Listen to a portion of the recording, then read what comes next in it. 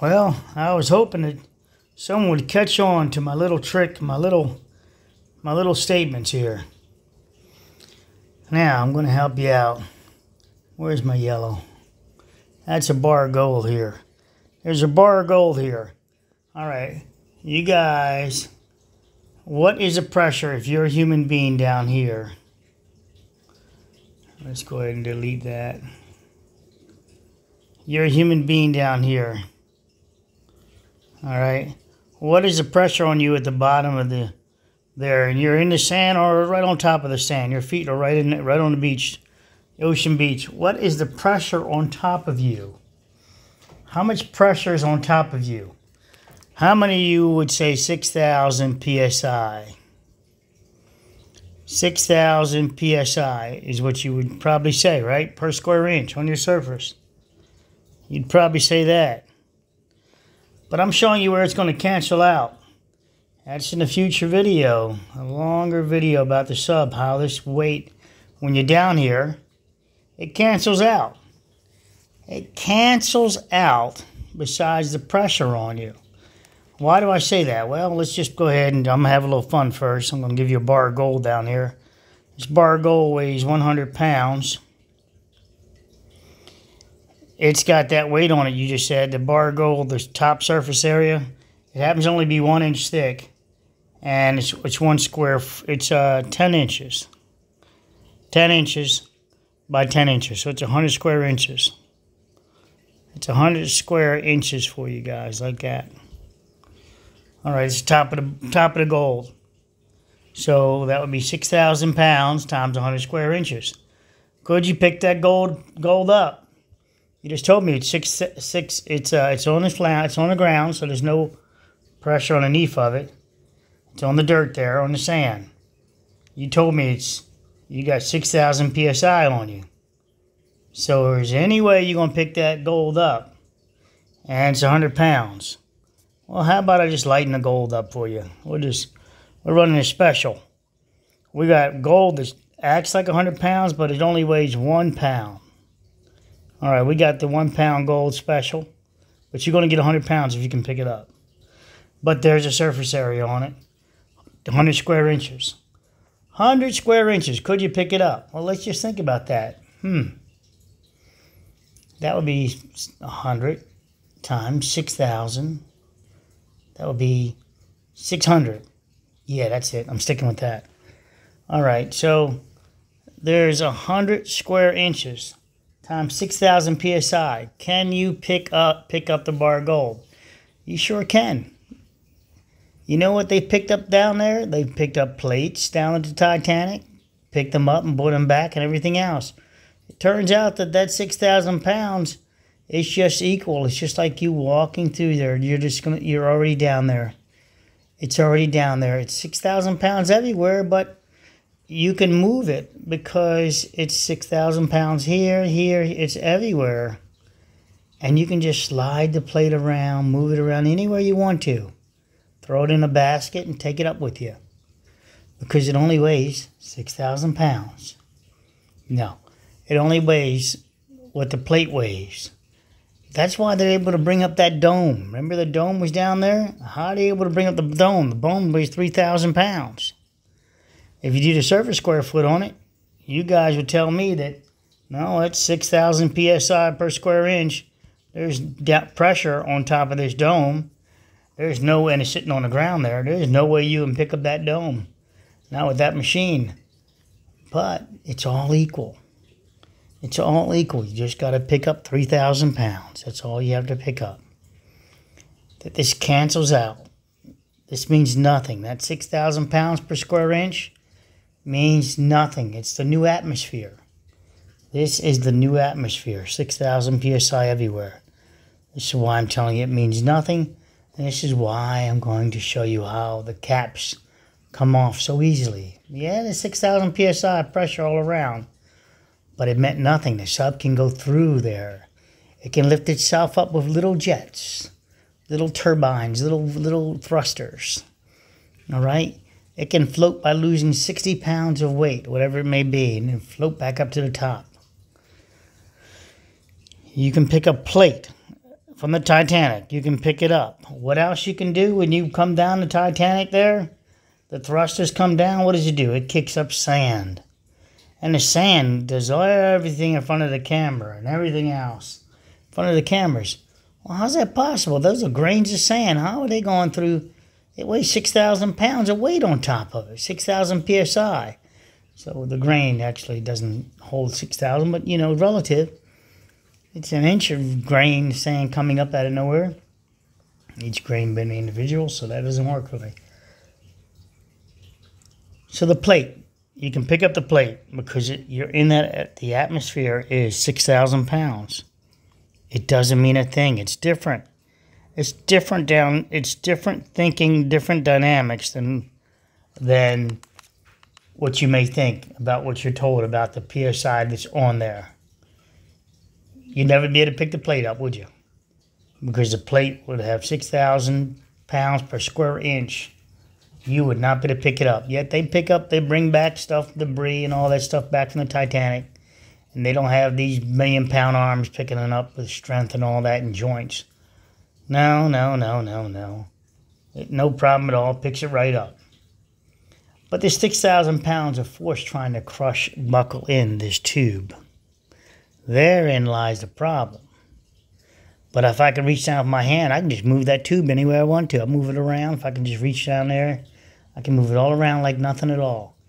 There's not 6,000 pounds of weight on it. It's in a 6,000 psi atmosphere, just like you and I are in a roughly 14, maybe 15 pounds, maybe 13 pounds of pressure, depending where you sleep at. So you've got, no, I wouldn't know, about 13, 14, and some change of sea level. So negative sea level, you'd be out in California. Down in the cave. Oh, wait a minute. Don't go down that rabbit hole with me. I did the PSI in a cave once. Drove myself crazy with the numbers that I was getting, going, okay, trying to figure that out. So, the pressure here is water pressure. But it'd be water pressure only if you can displace it. All right? Only if you can displace it. This is 6,000 psi of water per inch weight. All right? It's not really a pressure holding a plate down. This is water. This psi is really weight. 6,000 psi weight. Not really pressure, even though I'm saying psi. It's not. So it's more like 6,000 weight per square inch. Wait a minute, but then you couldn't pick the plate up.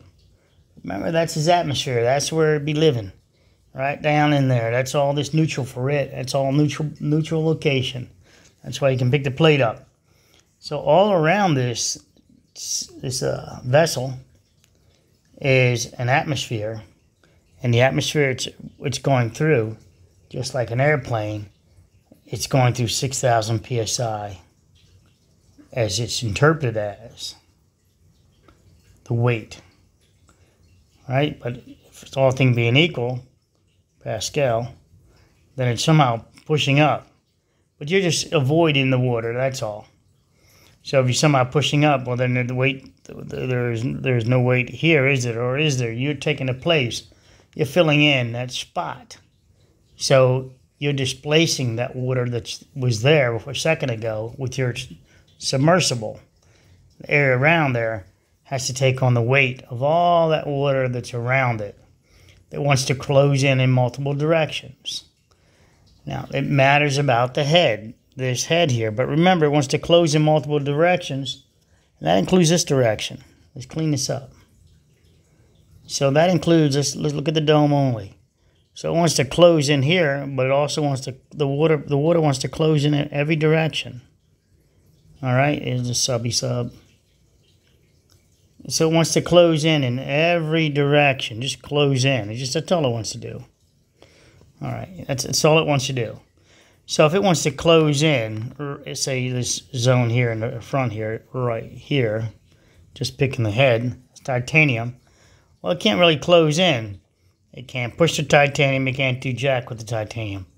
Over here, maybe it can do some deflection right about there. But it's equal. Remember, all this is just equal pressure, like you can pick the plate up.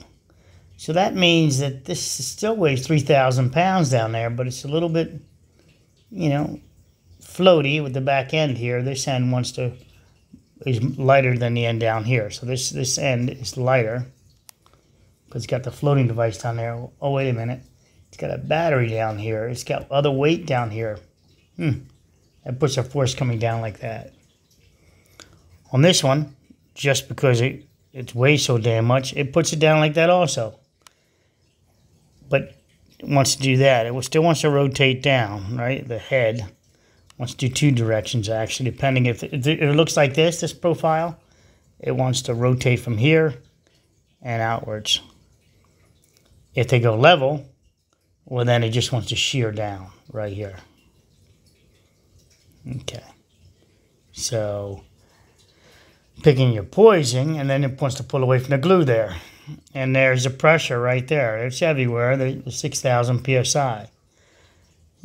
So our caps weigh too damn much. The one thing that everybody loves so much, the interface and all that, is the weight of the caps are also the depth of the vehicle also. They weigh so damn much. We get the bladder failure. Could we get the bladder failure?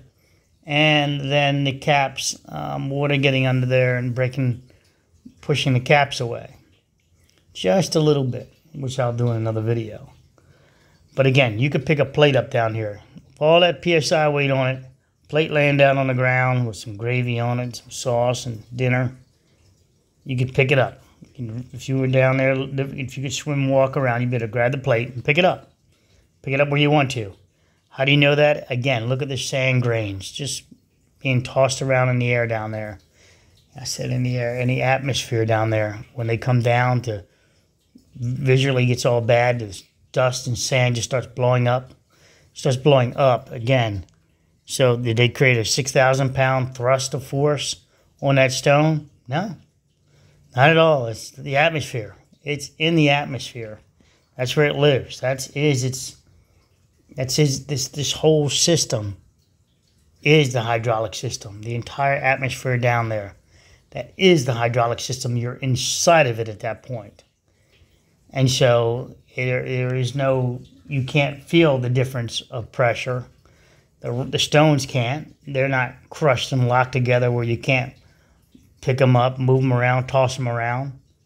You know, you can see a fish going through there. It's not so 6,000 psi, so dense a fish can't go through it.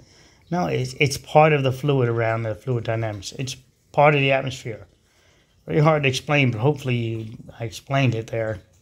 That's why you can pick up a dish, even though it's got theoretically 6,000 pounds per square inch on that dish. Not true. Not true. This tube, the surface area of that vessel, the closed-in compartment, this compartment here is what's displacing the water around it. It wants to close in. The water wants to close in and fill that void. He's in that atmosphere. That's your submarine, the Nemo. I don't know how to do Nemo. Nemo. Captain Nemo. I thought it was like a Captain Nemo. How come I feel like there's not an O in there? There's an IE or IOE or OE. I don't know. There we go. Captain Nemo. You're Captain Nemo in there, and you're going through this no problem at all with your slight bit of thrusters. Just like a grain of sand going through there. No big deal at all. No big deal at all. Nothing stopping you because everything's equal around you. You can clearly go around. Everything in there is equal. Just normal pressure. You can go through, swim through it like a fish with just a little bit of thruster action. Real easy. Nothing stopping you in front. So think about that. Nothing stopping them in front. When they go forward, they're not going through a 6,000 pound wall,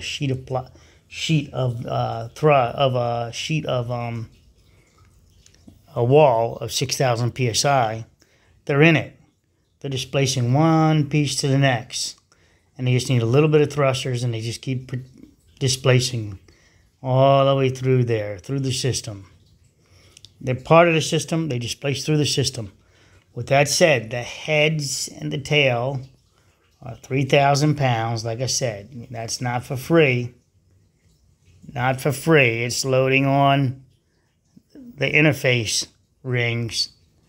And the tail of this wants to drop down. Compression down here. Depending on how you're doing. The tail wants to drop down. And back here, this, depending if it's flat, it could want to shear straight down like this.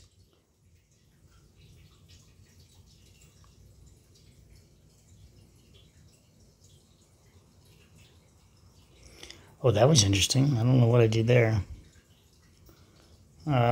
Depending, it could want to shear down. Let's do the head. Let's make this a different one for the back one. This has that tail on it. So that wants to rotate down. The weight of it, 3,000 pounds, plus the batteries and all that, minus the floaties. Plus add the floaties for being dense, but they kind of float. And then, so you want to get some ripping action here. Opening up. Remember, it's connected there at the ring there. And then you, for this one, we want to get rip action like this. But, so I have the tail end, this being probably theoretically the part that breaks off. Right there. Leans forward, allows the water to rush in, and we get a bottle rocket action going on. Our pressure in the chamber increases. No water air pressure can't come out. It's only 15 pounds. And it doesn't matter. There's no burping going on because there's no room for it to come out. The pressure is still, it's about 6K. Internal pressure is only about 15 pounds. So it can't make its way past the 6K. There is no burp getting past that. When I belch out here in real life, I'm creating an overpressure, depending how far it goes, of the atmosphere around you. Hey, listen to this one. You guys fart. It creates an overpressure, right? Or it wouldn't go anywhere. It would stay inside you.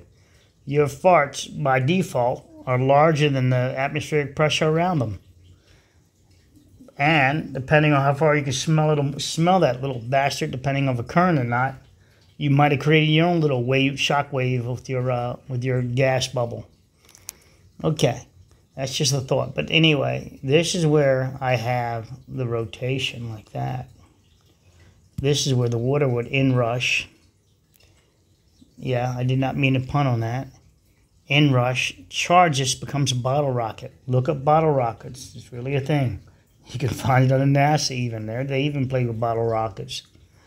So, this is why I have it, because I have a reason for this, and it's in a video coming up. An exact reason for this location. An exact reason. Based on everything I'm talking about here. Weight, battery weight, ash weight, inclination, depending on how I have it kind of level there.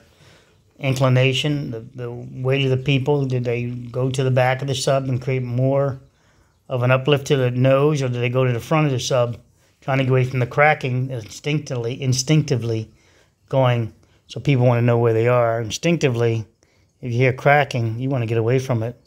So they're all bunched up right here. Hate to say it, but unless you're got balls of steel and you're like me, I gotta see it, gotta know what's going on. Let's take a look at it. There's nothing I can do if it happens. And I do it. I'm gonna be, very shallow breathing. I'm gonna slowly peek at what's cracking back there if I can with the light. And everybody's up here. I'm going to tell them all a lie or tell them not looking good. So if you want to know where everyone was, or they were probably up there except for Rush was probably back here at the computer monitor. Or he got so shit scared that he was one of them up here also. So everybody's here trying to get away from the crackling noises. So this is the location. Where they would gather if they heard noises, you would get away from it. Okay, and if it's truly here. But I think it's up here. That's where I think. And again, I base that on true information on the pressure testing and what it reveals, and then I base it on what we noticed coming out of the water. So your people are up here running from the cracks. I think it's down here. This gets my bottle rocket idea.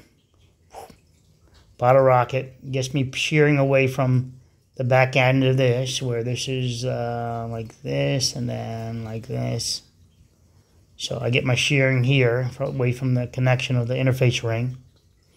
This comes up as one piece because this became a bottle rocket because of the injection here.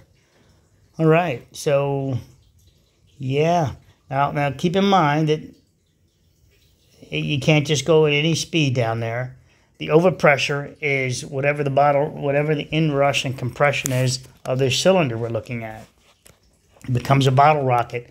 So if you want to know how fast it can move, theoretically, just look at bottle rocket formulas. They've got them out there. How much water, how much water could come in, how much pressure could come in, and then you would calculate what do you need to shear off the this connection they had if it was still good bolting. So there were 3 bolts, so they would have to investigate those bolts, what kind of bolts they use. You'd figure out the shear values of that. All right, so that gets you bottle rocking idea. The interface ring up front here is here, and then there's the dome screwed down with maybe 17 positions as opposed to 18. You would then have to know what kind of shear action would they need, what kind of forces they need inside here to break those off first. Okay, got it. And then the one in the back, that's the tricky one. That's where the air pressure is coming in, but on the carbon fiber side. So here is our inrush, I believe, right there on the carbon fiber side, not on the ring side. So that's a force that blows that off, keeps this as a backstop. And we see that with the, I talk about in the video, we see that with the interface ring.